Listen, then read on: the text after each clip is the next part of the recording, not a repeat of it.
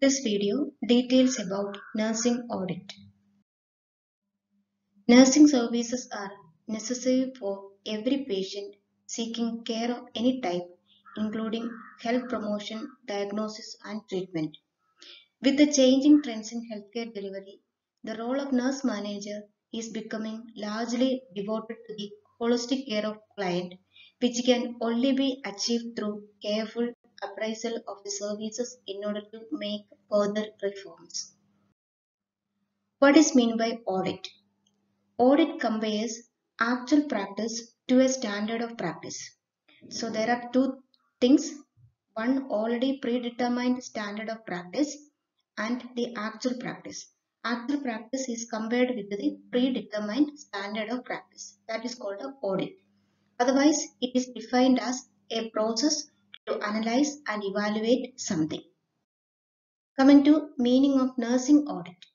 It is defined as the evaluation of nursing care in retrospect through analysis of nursing records. The already given nursing care is analyzed or evaluated by the analysis of nursing records. That is called the nursing audit in one way. In other way, according to Ellison, nursing audit refers to the assessment of quality of clinical nursing. Assessment of quality of clinical nursing is nursing audit. Coming to 5 important purposes behind nursing audit. Number 1, evaluate nursing care given as we have seen in the definitions.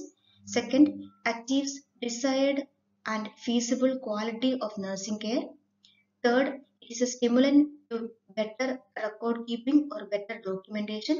Fourth one, it focuses on care provided and on the care provider so that they can improve their service, and also finally contributes to research and nursing body of knowledge. Coming to essential characteristics of nursing audit.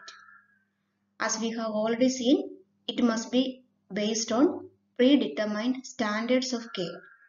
Then there must be measurement of actual practice. Then the measured practice have to be analyzed for findings or result. Then based on the finding, there must be corrective action taken. Again, the effectiveness of corrective action needs to be assessed and evidence must be maintained. Then finally, there must be appropriate reporting of the audit program for record keeping or later review. These are the essential characteristics when a nursing is conducted. Now we will see the different methods for nursing audit. The first method is called a retrospective view. In this method, an in-depth assessment of quality of nursing care is assessed once the patient is discharged, and it uses the patient's chart as a source of data. Patient is already discharged after receiving care from the patient. Then the existing records or nurses documentation are reviewed for assessing the quality. That is called a retrospective view. The second view is concurrent view. This is just opposite of retrospective view, where the auditing is done when the patient is still undergoing or receiving care in the hospital. It includes assessment of the patient at the bedside in relation to the predetermined criteria or standard. Then interview the responsible staff of the care for the patient and review the patient record and care plan in detail. So, assessment or review is done when the patient is still receiving care. That is concurrent auditing. Next auditing is called the outcome-based audit. Outcome is nothing but the end result of care. So, what changes in the health status of the patient have occurred as a result of delivery of healthcare services is assessed. The changes in the health status of the patient is assessed in outcome audit. Fourth type is process audit. Process audit are used to measure the process of care given or how or the procedure of carrying out the patient care. The fifth type, structure audit.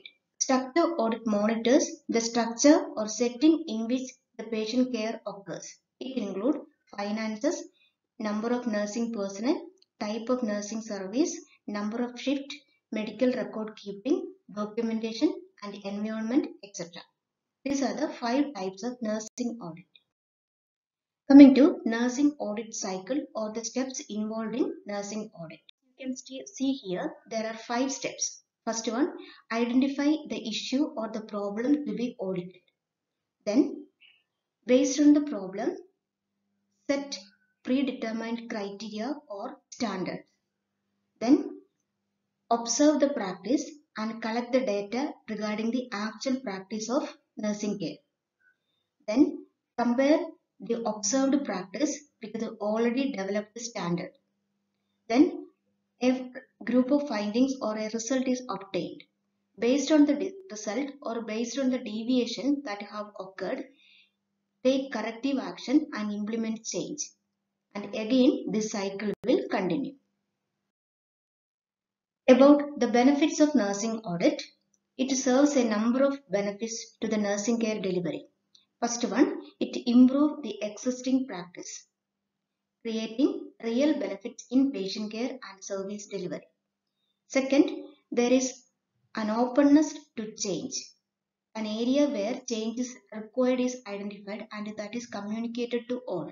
So, wherever there is a change needed, that is open to all. Third, it provides quality assurance, meeting evidence-based best practice. Then, here there is an opportunity to listen to the patient and understanding their expectation. It also leads to the development of local guidelines or protocol to improve quality of nursing care. Then it minimizes error or harm to the patients because every staff will be focused to deliver quality care, and thereby it reduces incidents, complaints and claims. These are the benefit of nursing audit.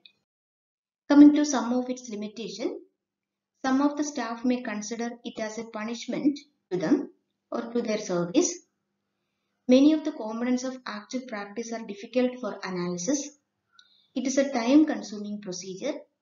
It requires a team of trained auditors.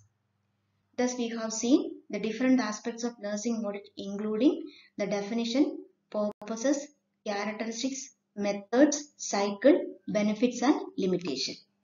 Here is the end of this short video. Thanks for watching.